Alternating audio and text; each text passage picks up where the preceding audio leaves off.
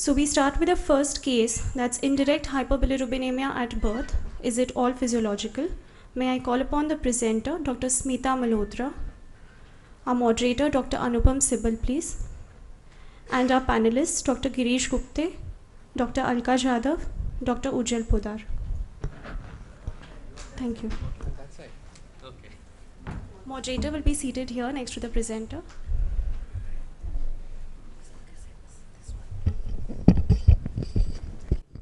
Good afternoon. Good afternoon. Thank you very much, Abha, Fazil, Anita, Rajesh, the IAP Mumbai team, and the Children's Liver Foundation for this unique experiment. It's really going to be exciting. I want to compliment the team for the pains that they've taken. I think your planning's been very precise. The reminders have been very prompt. And I think you've kept everybody on their toes to make sure that they review the slides and do some homework. So that, I think, is fantastic. And this, I'm sure, is going to be a very exciting 1.5 day CME. So we start off, Smita, you start off the presentation. And what I was proposing, and if everyone agrees, is that we'll not wait for the presentation to end, because, you know, as it goes along, whenever there's a question that comes to mind, I think we're going to request the the participants. I'm going to throw it open to them, and we love comments, and we have a very experienced panel. We've got Girish from Birmingham, we've got Alka from Bombay, and we've got Ujjal from Lucknow. And then we'll make this very interactive with the participants and the panelists really having a discussion on what is the right approach, and hopefully this should be exciting. So Smita, start off, please. Good afternoon, everyone. Not audible. I shall be presenting a case of indirect hyperbilirubinemia at birth. This baby came to us at 27 months of age from Qatar. She was a product of a consanguineous marriage. She had jaundice since day 2 of life. Her total bilirubin was 25 mg%, and the indirect fraction was 23.2 mg%. A history of jaundice from day 2 of life with with a total bilirubin of 25, indirect of 23.2. So what comes to mind? Sorry? Any, we have to be a bit audible. Sorry? Sorry? Physiological. Sorry, not the senior people, we're going to the postgraduates. The instructions are only for the postgraduates. No senior people. So it's a bit high. This is day, she presented, I mean the history goes back on day 2. So this is day 2, we got a bilirubin of 25. So it's pretty high on day 2. Just one thing, whoever wants to speak, please come to these standy mics and speak, so that everybody can hear. Yeah. So a bit high for physiological. So there's something else going on for sure. Okay? Any comments? Do the panelists like to comment? Some hemolysis, okay. That's the first thing that comes to mind. Okay, this is a 27 months old. No, I mean, we are going back to the history. The child has now presented to us at 27 months, but at this point in time, the baby is 3 days old in Qatar, has a bilirubin of 25, indirect is 23.2, a product of a consanguineous marriage. So in that case, obviously it is going to be, there are 2-3 causes which are coming. It's definitely not physiological, because any bilirubin up to 1 week of life crossing level above 20 mg will definitely warrant an investigation. We'll have to really look into whether is it a hemolytic disease of newborn. That is something That's which the we first really thing that have comes to mind. Ujjal, Girish, anything else you might want to? See, the diagnosis is clear. Since you said it is a 23 months old, and the bilirubin jaundice, the present with jaundice now, obviously this cannot be hemolytic. Otherwise, there are 2 differential diagnoses at day 3 with high bilirubin. One is hemolytic anemia, another is Crigler-Najjar, type 1. Girish? Type 1. Yeah. I always agree with whatever Ujjal says. We all do, because Ujjal always has the last word. Okay, carry on, Smita. To outline the approach towards indirect hyperbil, when we are faced with the situation of high indirect bilirubin, we proceed, think of, as Dr. Ujjal said, we think of hemolysis, and for that we look for the DCT. If the DCT is positive, then it shows that there is some amount of isoimmunization. It could be RH disease, hemolytic disease, it could be ABO incompatibility, or it could be some minor blood group incompatibility.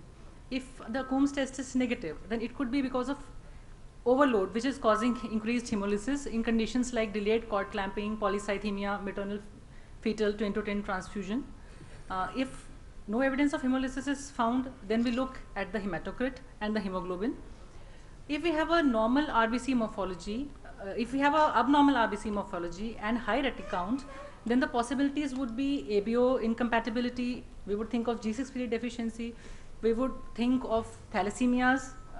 Obviously beta thalassemia does not present so early, so alpha thalassemia we would think of, spherocytosis, other membrane defects, and DIC in the setting of sepsis.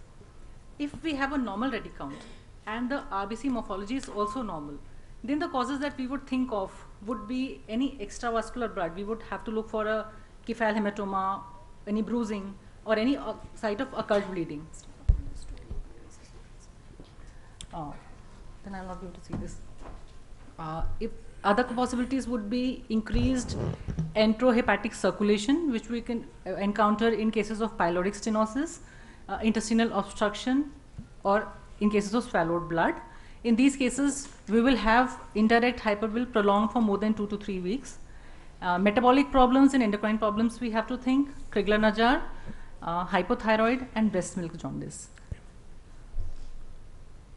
So on examination in our baby, there was no hematoma, there was no blood group incompatibility, there was no evidence of any sepsis, there was no evidence of hemolysis. We looked at the complete hemogram, at the peripheral smear, the retics, did a G6PD, did the DCT, it's all negative. The LFTs were normal, and the thyroid function tests were also normal. Okay, so we'd stop here. What do you think are we looking at? You're looking at Crigler-Najjar type 2, okay? Anyone else differs? Can I say something? Yes, Girish. Am I allowed? Of course. So Crigler-Najjar, you can't, I agree with Crigler-Najjar, but you cannot differentiate between type 1 and type 2 at this stage. That's all I would say. So this is most likely Crigler-Najjar, but you cannot differentiate type 1 and type 2 at this stage. Right. So we'll move on.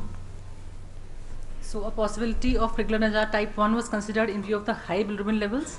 The child was on phototherapy, underwent multiple exchange transfusions, and a mutation analysis was done in Europe at 4 months, which gave us a definitive diagnosis. Not us actually, it gave the team in Qatar the team, diagnosis. in Qatar, yeah. Right. So, move on. The child was on home phototherapy, would require phototherapy for 16 to 18 hours a day, and the bilirubin remained between 16 to 18. Okay, I'm going to stop here. So how do we go about making this diagnosis? I mean, Girish said that clinically, I mean, you can't really distinguish at such a young age, of course. Yeah. Yeah. For this particular case, it's relatively easy. The diagnosis was confirmed based on the genetics. But now, how do you actually go around distinguishing or making a diagnosis of CN1 or CN2? Of course, we know that phenobarbital will result in the decrease of jaundice when we are dealing with CN2. It won't make any difference in CN1. But how do we make a diagnosis? Anyone wants to comment? The panelist, anyone in the panelist would like to comment on making a diagnosis? I think you have to wait until the age of 3 months, really. Until the age of 3 months, you will not be able to differentiate between type 1 and type 2. And that was showed in a paper in archives from our group, that you'll have to wait for 3 months, and a genetic diagnosis will be able to establish that. By that time, with phenobarbital, Crigler-Najjar type 2 should improve, and Crigler-Najjar 1 will continue with treatment like the audience has said. Would you want to comment on looking at the bile in the duodenum and now that the genetic diagnosis is available, does that have any role at all? Having said that, getting the diagnosis confirmed in India is a challenge because this study will have to be done overseas. Yeah, I mean, I think I would say that I would still, in the UK, I would go with the genetic diagnosis more. But in where you don't have genetic diagnosis available, you could go with the analysis of the bile in the duodenum, but there are false positives with that. So you cannot confirm the diagnosis exclusively on the basis of bile in the duodenum. Okay. So we all agree, everybody in the house agrees that they approached this systematically and arrived at a diagnosis, and the question is what next? Do you want to go on, Smita? The child was advised for a liver transplant at our hospital at around 1 year of age. and the transplant was ultimately done at 27 months. So we're going to just stop there, and I'm going to pose this question. What are the treatment options when we make this diagnosis?